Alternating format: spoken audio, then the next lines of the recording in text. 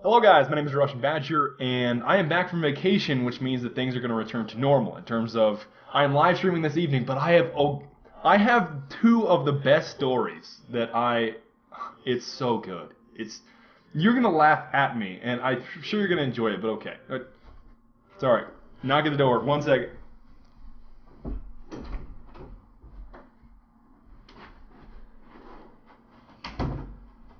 It was the UPS guy, so let's open this up in the most proper way possible.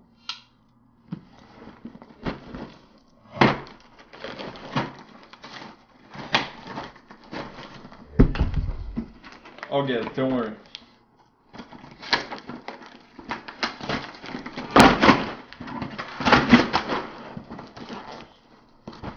Oh, it's cereal. Why did I stab the box? It's Apple Jacks. I don't even remember ordering these. I immediately regret the decision to stab open the box. What have I done? Okay, hopefully they're tasty and delicious, right? Okay. Okay, but anyways, on to the two stories. Okay, number one, I went, over Christmas break, I visited my friends and family, but most importantly, I visited my best friend, okay? And my best friend leads a very different life compared to me. We were basically almost the same person up to a certain point, but then he married a Korean girl when he was 20 years old, and I have nothing against that. She's actually a very, very nice girl, and she makes him super happy, but I was like, damn it, why did he get married before me? But whatever, okay. So I go over there, and they're on like the same level as me in terms of humor. And okay, we're playing Settlers of Catan, right? It's a board game, and it's not that complicated, but it's about resources and building cities, and it's sort of a game of skill and intelligence. If you ask me, it's about resources, but it's sort of like it's almost like an RTS, like a Age of Empires, StarCraft 2.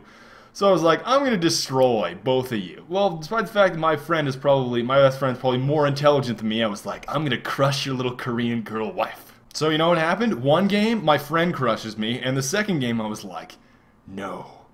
My brain can't handle this. I'm not letting a little Korean girl who has never ever played StarCraft 2 beat me. This is not going to happen. And she ended up beating me. So, yes, if you want to point at me and say, Badger, you just lost a strategy and skill game to a little Korean girl, yes, I did. I did. I am genuinely not an intelligent person. This is like the verifiable evidence of that.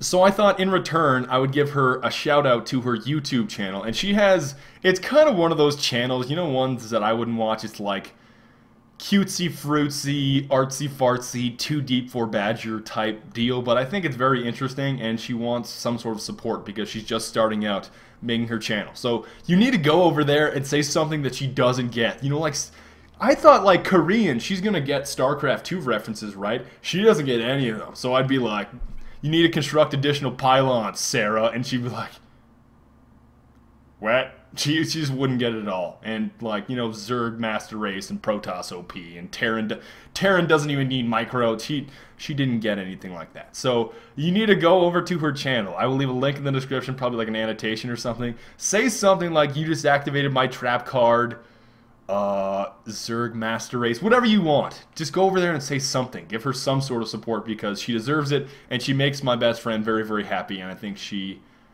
warranted it. So, okay, go over there and do that, and then, okay, so the second story is about, okay, so for vacation, I went out and I flew to San Francisco to visit a Chinese girl that I know very well. You guys probably know her from the live stream. I did end up visiting her, but okay. We were eating sourdough bread, and we were at Fisherman's Wharf on New Year's Eve, and we saw these break dancers, right? And I was like, oh god, I have to go see these guys.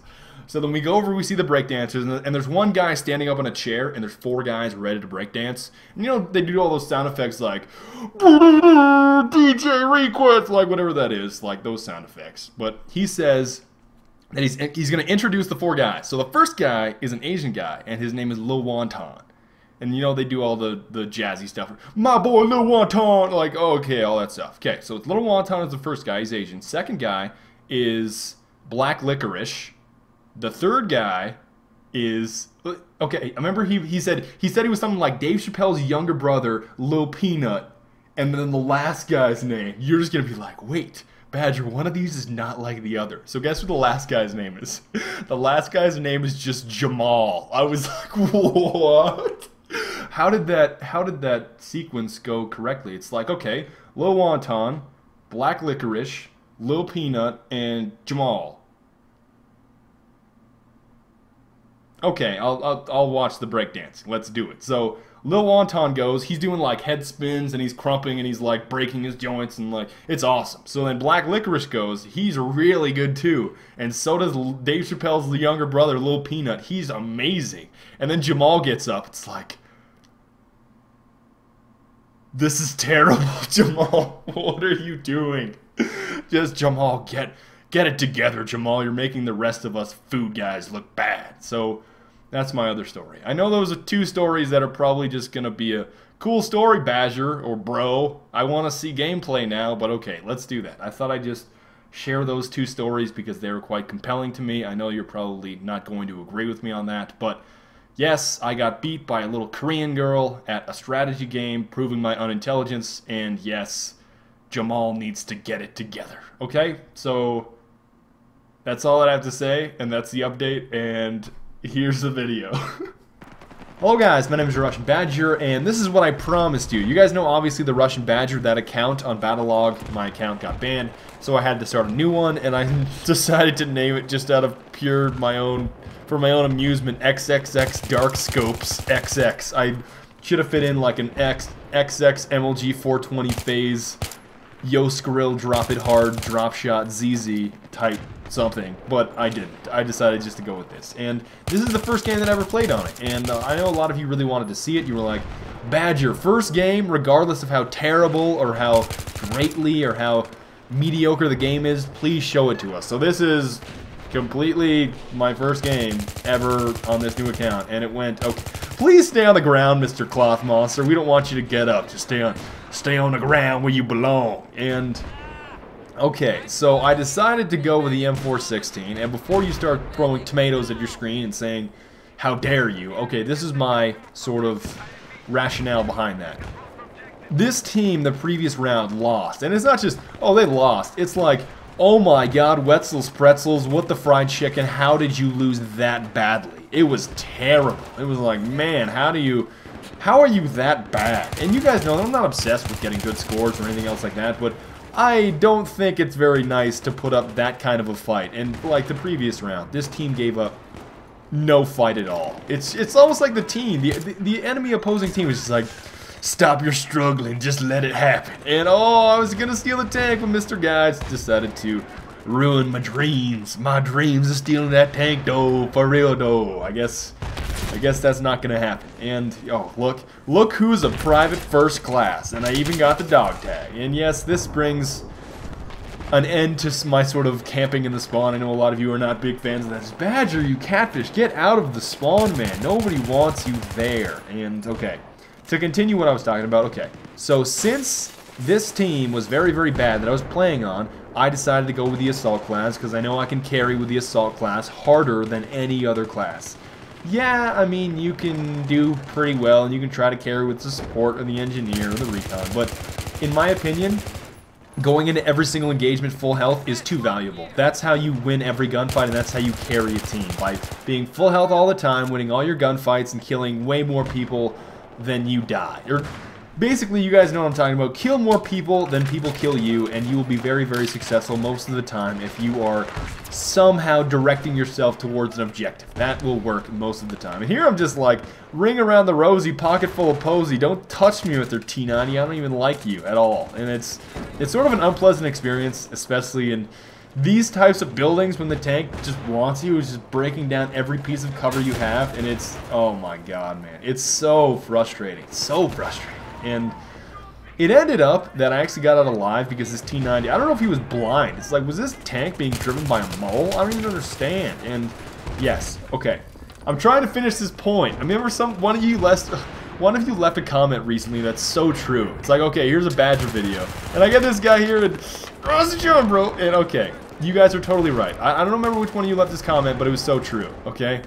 Badger video. 50% unfinished ideas, 25% saying okay, 25% gameplay, and 100% you love it. So I guess that's pretty true. That's just the auxiliary that I turn to most of the time is okay, and my ADD does not allow me to switch categories very often. But to try to finish that point, I chose the Assault class because I wanted to carry very hard, and I thought the M16 was something that you guys have seen way too much.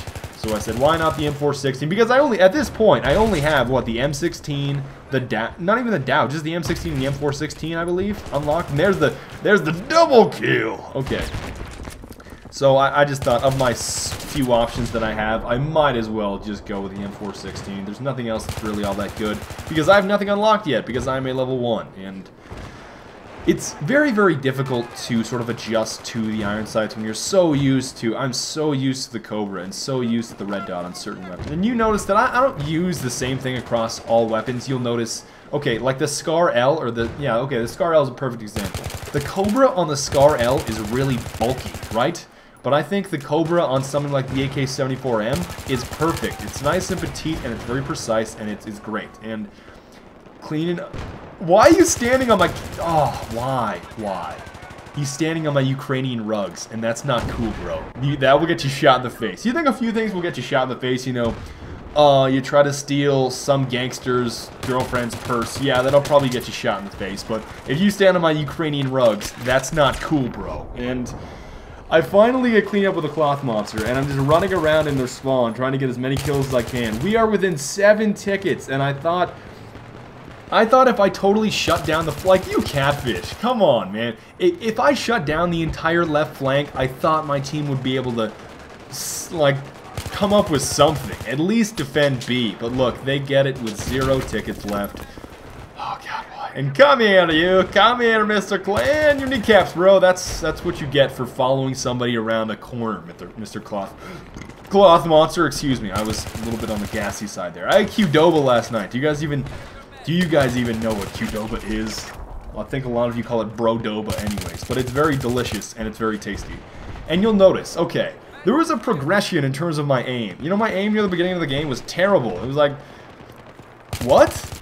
Are you shooting at that guy? You were shooting at the tree. Like, you're not even remotely close, Badger. Badger, what are you doing, Badger? Stop. Stop, Mr. Badger. Okay, so I get one guy, I throw the nade, I get the second guy for the double kill, and I don't end up getting anybody with the nade, which makes me very sad. And the tank pays some serious attention to me here. But those of you that have seen me on the live stream have known or have learned of my sort of devotion to, on this account, I will never ever use sights, alright? I won't use like a red dot or a Cobra or anything. Just because a lot of you are really salty about, I think a few of you are really salty about the color tweaker, and a few things about the FOV changer that I had, and you're like, Badger had such an advantage with the color tweaker, that's the reason for his success. So I was like, you know what, bro, I'm going to play on default settings on this account, I'm not going to change any colors, I'm going to set my FOV to 90, just like you're able to in the in-game menu, and I'm never going to use any attachments. And look, I will be just as good. It's almost like proving to those people that are like, total naysayers, if you will, that, oh, Badger's only doing well because he has the color tweaker that makes him be able to see people better. That's the only reason that he's good. And it's like, no, I will show you on this account that without attachments and using default settings, I can easily destroy a team much like I could on the other account. There's no real advantage, or at least in my opinion, there's no real advantage that I had with the color tweaker, except for, oh god, the sun sign hurts my eyes. I don't even like dubstep. But at this point in time, I think it's very, very fun just to use iron sights. It's I got you, bro, and dab pistol. Oh, it's gonna feel so much. Oh, nope, nope, nope, nope. He was going for the knife, and that it's hit and miss. Because I remember in Bad Company 2, there was something where if you hold your reticle of your knife when you have it out, or when you hold your reticle at a certain angle, you can really knife from a long distance, or you can always guarantee that knife right in the chest, which is probably the most difficult one to pull off in Battlefield 3, but I know in Bad Company 2 is a little bit similar, where if you have a certain technique, you can knife very, very efficiently and at a good percentage rate to the front. It's very successful, but I think very few people know how to do it. Most people just come up and just spam F on you. Just, oh, God, give me your stuff! And you get shot in the face because you're just swiping around and killing nothing. You're just swiping in the air and wasting your time. And oh look, I think I'm gonna crawl away at Wesley Snipes. Oh, with the bush monster or the cloth monster, and he got me over there. Okay, so I get one guy in this. At this point in time, I'm fairly confident. Okay, they have below 50 tickets. This is a very, I'm pretty sure it's 48. I don't think it's 64. I think it's 48 players. So I was very confident that we could win this. And what is the deal with the bush monsters, man? They're crawling around these bushes all the time. And I didn't want to, I guess I should have, in hindsight, I should have aimed down my sight a little bit more here. But I didn't want to poke my head out for too long or for an extended period of time. Because instantly, as soon as you poke your head out for too long, somebody takes it off. And okay, I get this guy, and there comes a point where it just got so hectic. Just so hectic. Like, I almost felt like I was the only one. Russian John, bro! And I somehow got that guy, survived with 2% health. You know, sometimes it's in your favor, and sometimes it's not. Sometimes it's... God damn it! Oh, I got that guy too. So, like I was gonna say, a lot of the times it is, oh, look, he survived with 2% health, or he survived with 0% health. And every now and again, I get the benefit of the doubt, and I end up surviving with 0% health or 2% health. I'm practically a zombie, but I end up surviving. And this M240B was not really working out, so I decided, why not pick up something that's extremely good and easy to use? Like, when I think of easy to use, or when I think of beginner, I instantly think of the M16. I don't know if I have a whole lot of room to talk, because in this video, I'm using the M416, which is kind of in the same category of point, click, kill, win game, basically. Here's a tutorial about how to win in Battlefield 3. Equip the M16 or the M416 and left click. There you go. Like, that's almost how I feel about some of these assault rifles. They're very, very easy to use. I wouldn't necessarily say that the AN-94 is in the same category or the AK-74M because, I mean, obviously one's burst, a little bit hard to use. Sometimes it jams, you know what I'm saying, with the AN-94. And with the AK-74M, it has such a low rate of fire, you really have to control your close range engagement. But really, I don't think that the M416 or the M16 take a whole lot of skill to use. And I somehow got mortared, like, you catfish, man. This Carl sitting 20 feet back, so I get one guy. Come here, Carl. Oh, I get the second guy. Oh, I get taken down with the FAMAS, and they win the game with 3 tickets. Just look at the scoreboard. It's so silly. It's so silly. Why is it that it's just a little frustrating. But okay, I'm not really, I ain't even mad. I ain't even mad though. I ain't even mad though. Okay, but okay, this is why I made the name Dark Scopes right there. So that I could, for my own amusement, I could have a level 2 XXX Dark Scopes. I guess I turned level 2 in this game. I guess I'm not a level 1 anymore. But this is my first game, and I just thought, how fun would it be just to destroy all of the enemy team and just, oh gosh, too much fun, man, too much fun. Just, it's so much fun just to see, or so amusing just to see a name like XXX Dark Scopes at the top of the leaderboard with the ace pin, and he's level 2. It's genuinely humorous to me, but I thought that I'd share this first game with you guys. I hope you enjoyed it very much. I will see you guys at the live stream this evening, and I'll probably have a few more videos in the next couple of days. So I'll see you guys next time. Auf Wiedersehen and bis bald. My name's Dark Scopes. Oh god, this name. But okay. I'll see you guys next time. Auf Wiedersehen und bis bald und later.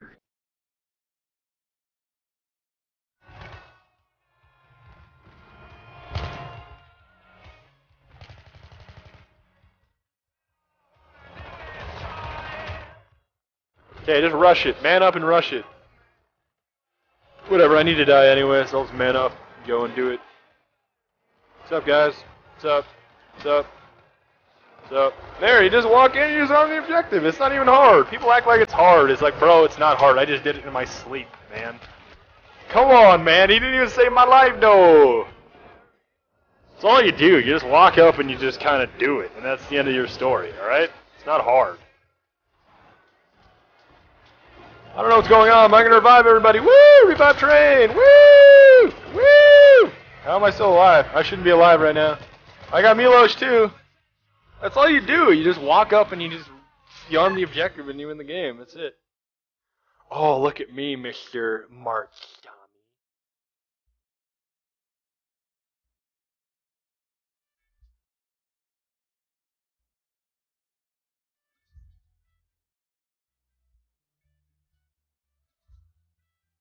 Bro, I don't think I told you that I ball so hard mother truckers want to find me, right?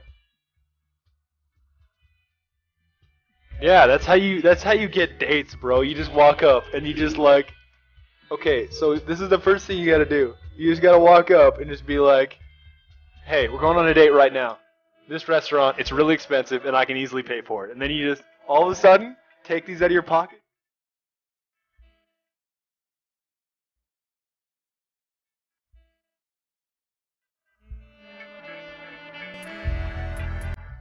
And you walk away. It's not hard to do. Like, I don't know if I can wear these well with my headset. Yeah, these are not gonna cut it with my headset. But yeah, it's pretty well all you do. You just, and if she doesn't like it, you just say, deal with it. I'm taking your best friend. And then you go with her best friend. And she's jelly perpetually, forever. Seriously.